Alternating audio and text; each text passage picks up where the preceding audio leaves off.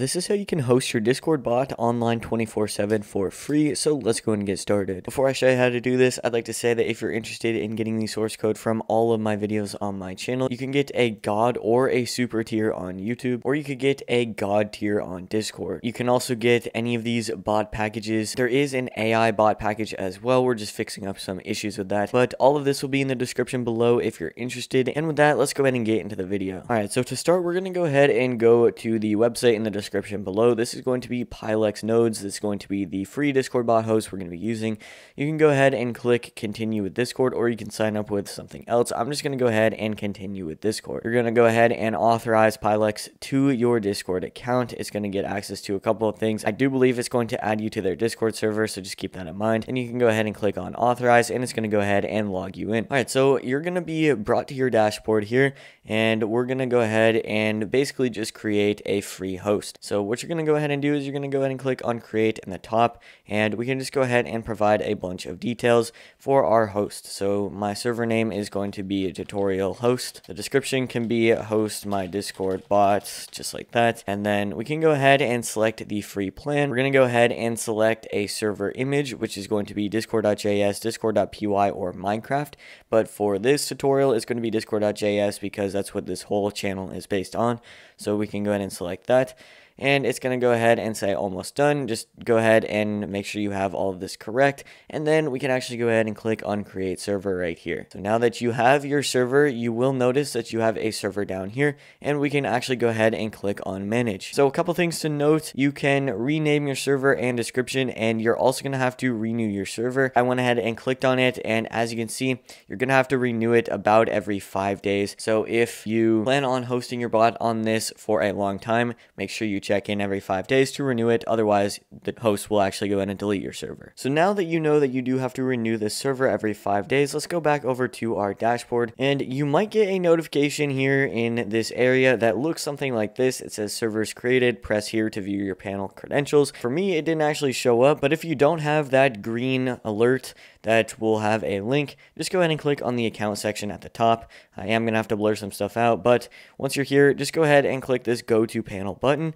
and it will take you directly to the panel. Now keep in mind, they are working on integrating this panel within their dashboard directly, but as of now, it is separate. Now keep in mind, if it doesn't load right away, just go ahead and click on Control R, and it will load you right in here. And you're just going to go ahead and log in with the account information that you had before. So to do that, we can actually go back to the Pylex dashboard, and we can go back over to account, and you're going to notice there's an email and a password here. Obviously, it's going to be blurred out, but you're going to go ahead and sign in to this panel right here with that email and password that is provided within the account. All right, and after about 20 minutes of doing CAPTCHAs, I finally got in. So now that we're here, all you have to do is just go ahead and click on your host, which will be in the panel, and it's going to go ahead and bring you to your console.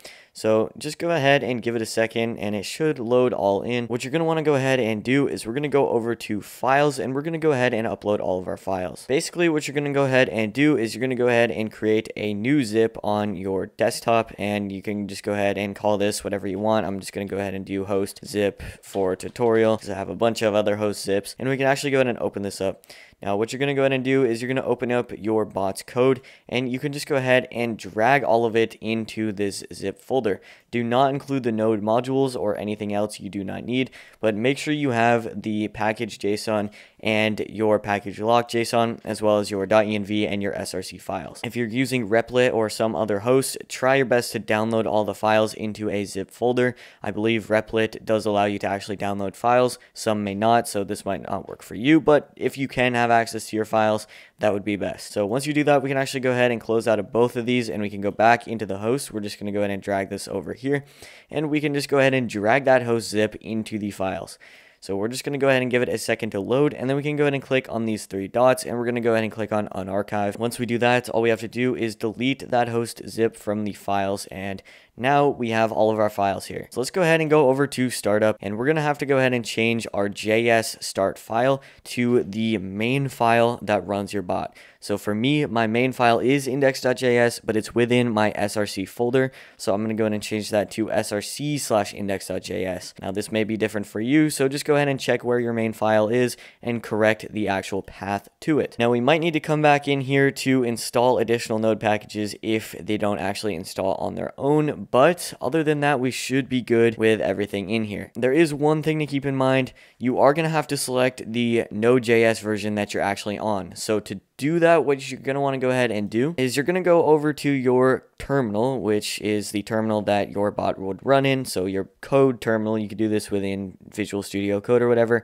And all you're going to go ahead and do is type node, and you can go ahead and click enter. It's going to say welcome to Node.js version 18.12.1. So for me, my Node.js version is 18, so I'm going to go ahead and switch it to the 18 version. Yours might be different, so make sure you switch your Docker image to that version.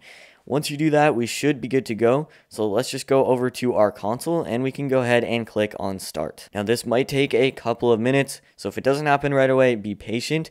You could try to reload the page, but I think it would just be best to give it 5, maybe 10 minutes, depending on how slow this actually is, and then your bot should turn on. Alright, so as you can see in the console here, we got the error, could not find module discord.js. If you get any of these errors where it cannot find a specific package module, all you have to do is go over to the startup, and we're going to go ahead and do additional node packages. All you have to do is put in discord.js, and as you can see for this host, we're going to have to use spaces to separate. So let's say you put in discord.js and it turns on, then that's all you have to do. But let's say you put in discord.js, you refresh it, and you get another package that's not installed. All you have to do is do a space, and then you could type in that other package name. So now that we have discord.js in our additional node packages, let's go ahead and go back over to the console, and we can go ahead and click on start one more time. We'll go ahead and give it 5 more minutes to actually work, and now it should turn on unless we have any other packages that we actually need to install. And as you can see here, after a couple of minutes, my bot did turn on and it successfully installed the discord.js package. Now it is important to note, if it doesn't work for you after putting in that additional node package, if you go over to files, you can actually go ahead and delete the cache, the npm, and the node modules, and then you can go back over to the console and turn it on, and that will refresh it and let it reinstall, and then it should turn on. And if we go to our Discord server here, as you can see, the bot is online, and I'm just going to go ahead and close out of the terminal and everything else that might be running it. And if we were to go ahead and run a command, we can just do this. As you can see, it does work. The bot is online. Now there's a couple more things I want to mention. The first one is the free nodes are only available in the United States. So if you're out of the country, you can still use this.